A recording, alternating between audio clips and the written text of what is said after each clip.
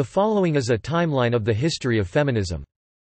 It should contain events within the ideologies and philosophies of feminism. It should not contain material about changes in women's legal rights. See also, Timeline of women's legal rights other than voting, Timeline of women's suffrage and women's suffrage.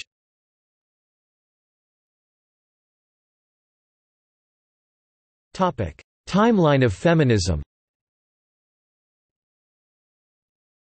1848 to 1920 First wave feminism was a period of feminist activity and thought that occurred within the 19th and early 20th century throughout the world.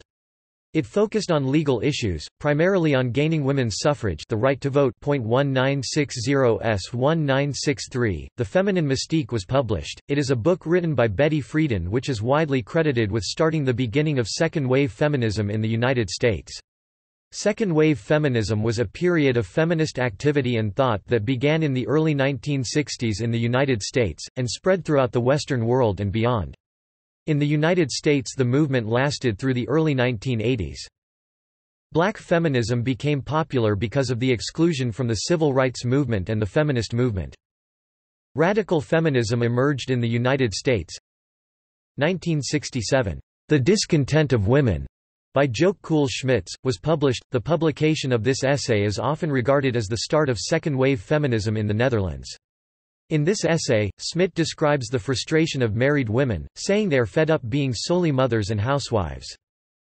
1969, Chicana feminism, also called Exicanismo, is a socio-political movement in the United States that analyzes the historical, cultural, spiritual, educational, and economic intersections of Mexican-American women that identify as Chicana. The 1969 Chicano Youth Liberation Conference began the Chicano movement and eventually, MECA. At the conference, women began to get involved in the male-dominated dialogue to address feminist concerns.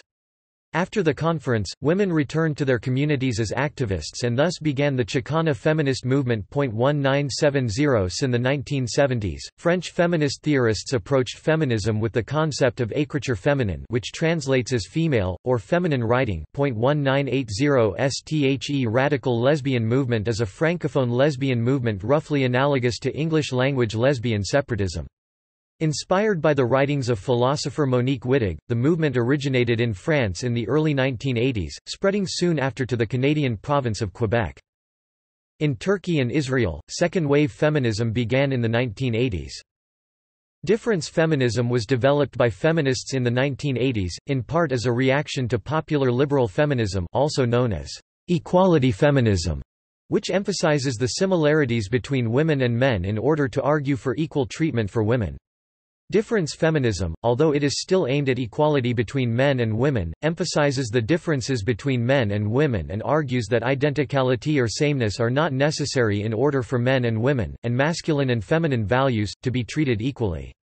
Liberal feminism aims to make society and law gender neutral, since it sees recognition of gender difference as a barrier to rights and participation within liberal democracy, while difference feminism holds that gender neutrality harms women, whether by impelling them to imitate men, by depriving society of their distinctive contributions, or by letting them participate in society only on terms that favor men.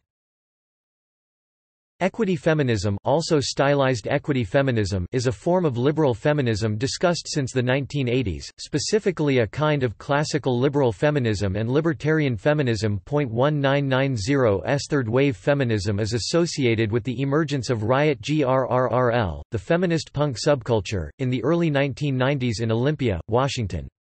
In 1991, Anita Hill testified in Washington, D.C. to an all-male, all-white Senate Judiciary Committee that Clarence Thomas, nominated for the Supreme Court of the United States, had sexually harassed her. Rebecca Walker responded to Thomas's appointment with an article in Ms. Magazine, "Becoming the Third Wave", 1992, which coined the term third wave. "Do not vote for them unless they work for us. Do not have sex with them, do not break bread with them, do not nurture them if they don't prioritize our freedom to control our bodies and our lives. I am not a post-feminism feminist. I am the third wave." The third wave focused on abolishing gender role stereotypes and expanding feminism to include women of all races, classes and cultures. 2010's fourth wave feminism began around 2012 and is associated with the use of social media. Key issues include the fight against street and workplace harassment, campus sexual assault and rape culture.